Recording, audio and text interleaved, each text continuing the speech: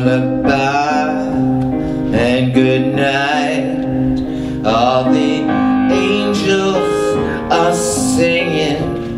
Can the music of the spheres lead us through this veil of tears? I think that my interest was always in the theatrical form of a song, not in the confessional aspect of a song. I think those are the two main currents that I see in certainly in pop music. There's either what we call the confessional song, started in the 19th century with people like Brahms, who all of a sudden was taking very personal poetry and putting it to music, and there was born a kind of confessional song, intimate. Leonard Cohen, a prime example of a contemporary confessional songwriter.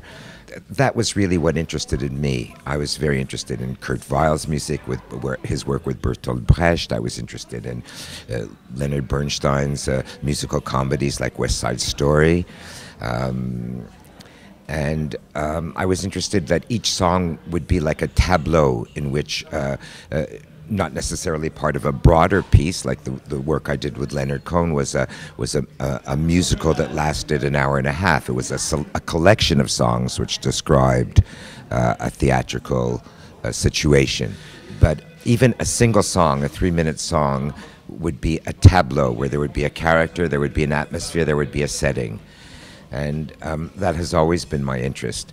I'm not very proactive in how I treat my career, and I was living in France. I enjoyed living there. I enjoyed the eclecticism of the culture. I enjoyed the fact, after having lived in the United States, that France was a haven for artists from all over the world.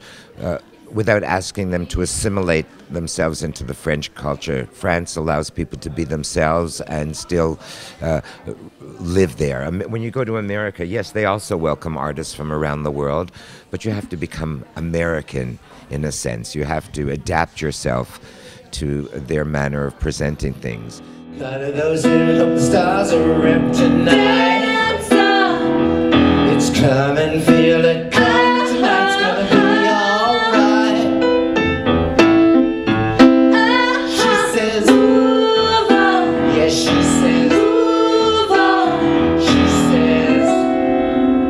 I think that's what attracted me also to film work, to working as a director in film, was the collaborative aspect. It's true, it's a very lonely business, being a writer and waking up in the morning and going to your desk or to your piano.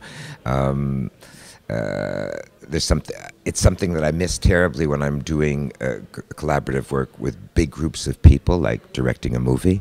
After a couple of months, I just don't want to leave the house. I would much rather stay at home. But the opposite is also true. If when I'm at home for 3 months writing, I can't wait to get out and see people and test my ideas with theirs and get their criticism and their suggestions. And so I have these two things pulling me. But certainly the collaborations with Gilles Carrel on the 4 movies, my collaborations with Carol Lohr on 4 albums, the work I've done with Leonard Cohen, with Stephen Lack and Alan Moyle, the Rubber Gun Show series.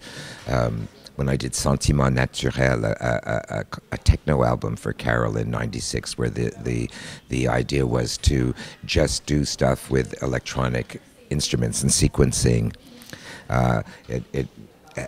It led me to meet people like Mir West and DJ Cam and Todd Terry, all sorts of DJs. That was really exciting for me. Yes, collaborations have always been important to me. Mon bonhomme, tu fais des éclairs, tu crépites comme une bulle en mohair. Tu es trop beau pour travailler, mon paresseux, mon guéchot. Enroule-toi dans des kilomètres de kimono et fais-moi boire des litres de saké chaud.